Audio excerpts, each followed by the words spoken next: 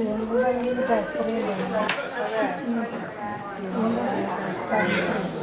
200 is the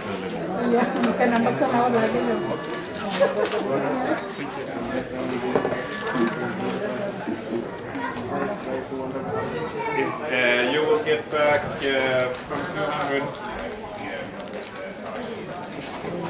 I think it's like 10 kroner you get back. Like 150 euros you get back.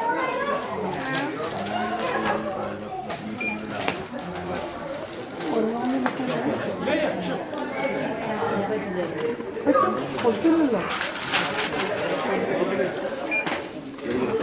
I need to start.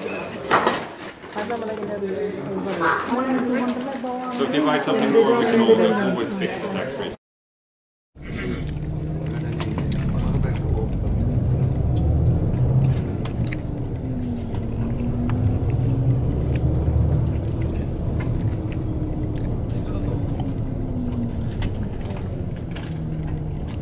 As the bus proceeds, you'll be able to notice the Royal Dramatic Theatre, ladies and gentlemen. The Royal Dramatic Theatre is a building that was inaugurated in 1908. That is the building on our right-hand side currently here. The golden reliefs and structures on the exterior. So it has a little bit of Art Nouveau architectural style.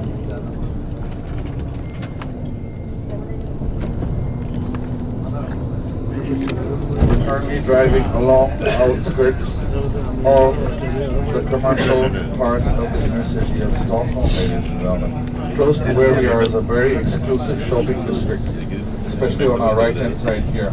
So you can get all your formidable and famous brands. Hugo Boss, Gucci, Prada, Louis Vuitton, Chanel, and much more. I like the adjective. Sorry, was it? I like the adjective. If you have to shopping later, this will be the district for you.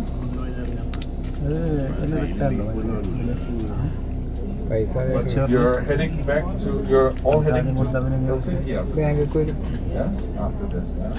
So it's only a one-day stop in Stockholm. No problem, we'll make the best of it.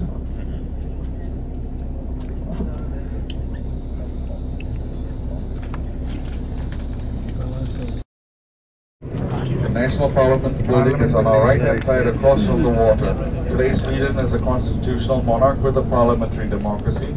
We have 349 members of parliament, and of that which close to 45% of them are lady parliamentarians. So we have a very high percentage of female representation within the National Parliament of Sweden. And this is the island of Gamla Stan, the old town. And on your right-hand side, I am proud to present to you the Royal Palace.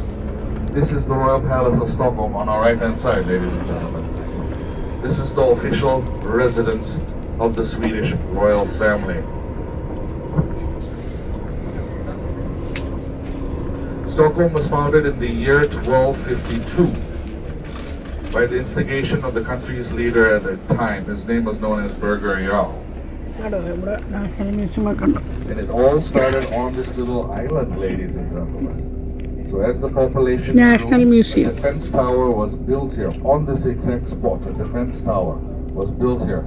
So as the population grew, the defense tower was added on and enlarged bit by bit until it became a large castle, known as the Castle of the Three Crowns.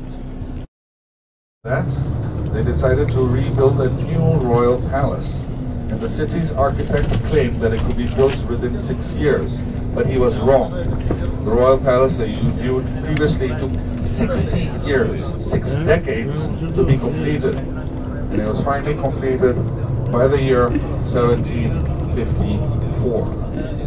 The royal palace is still one of the world's largest and oldest royal palaces, still being utilized for its official purposes. Currently, until today, it is still the official office of the Swedish king, King Carl XVI Gustaf. The name Stockholm derives from the fact Baltic Sea. Salt water. Baltic Sea salt water.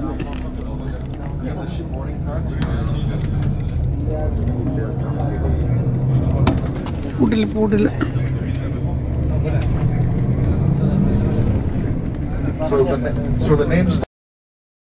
So in the Swedish language, the word stock means log, and the word holm means island. Thus the name Stockholm, and it has been the official capital of Sweden since 1634. So this is the point where the two bodies of water meet, the Baltic Sea and the freshwater parts of Lake Mälaren, ladies and gentlemen. We're currently on the largest island known as Södermanland. In Swedish, translated to English, it is known as the Southern Island, ladies and gentlemen. This will be the largest of all the 14 islands that comprise of the inner city of Stockholm.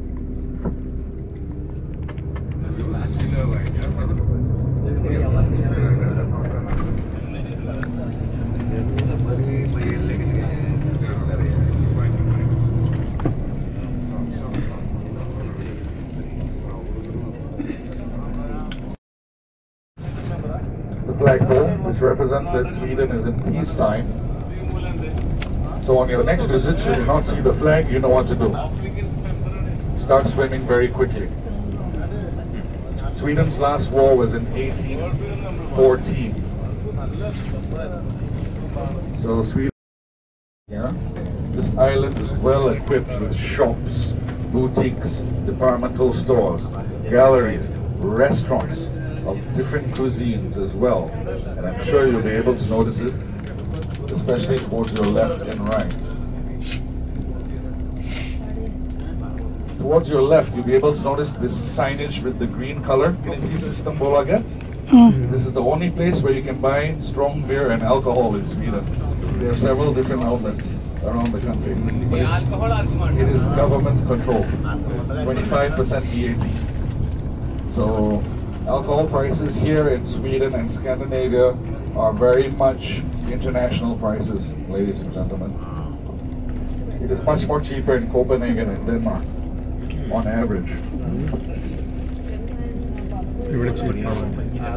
Even if you were to go to a grocery store or a 7-Eleven, Denmark, Copenhagen, you will only be able to buy light beer, no hard alcohol. Light beer meaning 2.5% or 3.8% alcohol. So if you want vodka, whiskey, rum, cognac, you'll have to go to a shop like this. In Helsinki, it's called Alko. A-L-K-O. So in Helsinki, it's called Alko. Off that island. So this is the exact waters. 5 minutes, that'll be cool. Please mind your step as you alight. It can be slippery. Thank you. 5 minutes.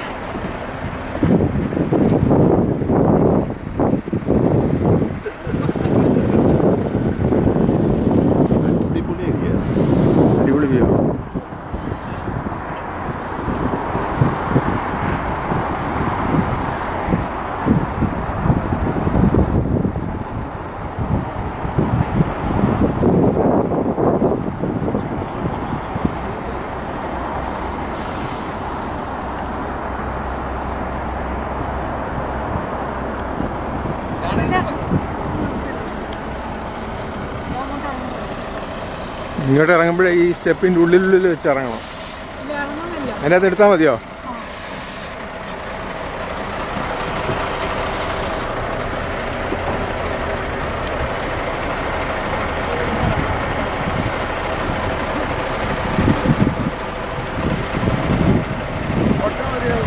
ആ photo എടുത്തോ, ചെറിയൊരു video എടുത്തോ.